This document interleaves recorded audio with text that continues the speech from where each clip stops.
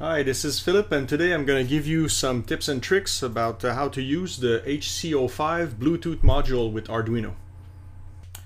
I've been given a pair of HC-05 Bluetooth modules a bit of time ago, and I really like using them, and I would like to give you guys 3 tips or ways to use it.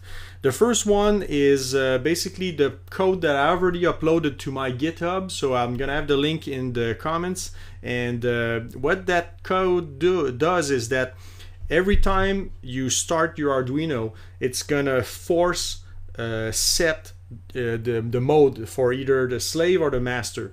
And the way it does that, it has to power down and then power up and set the mode, and then force another power down and power up to really reset the mode. So that takes a bit of time, but it works every single time. So the cool thing about that mode is if you have to switch the Bluetooth modules around and you don't want to have to go and say this is the master and all that, you can say to the code basically do it every single time, force the reset, and I'll wait the time that it takes.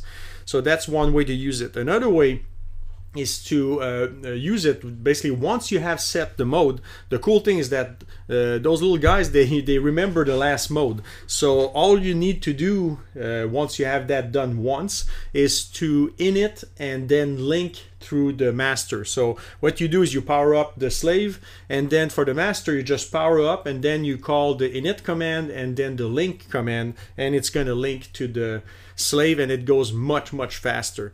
So basically it's the exact same code as the first thing that I just described, except you remove or uncomment the part that sets the mode. So you save a bunch of time.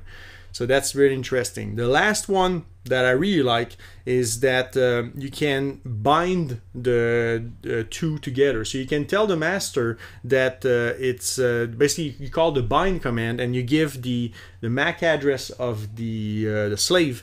And from that point on, the cool thing is that as soon as you power them up, you don't have to do anything. So as soon as they're powered up, the master's looking for the slave, and it connects. It creates the connection right away.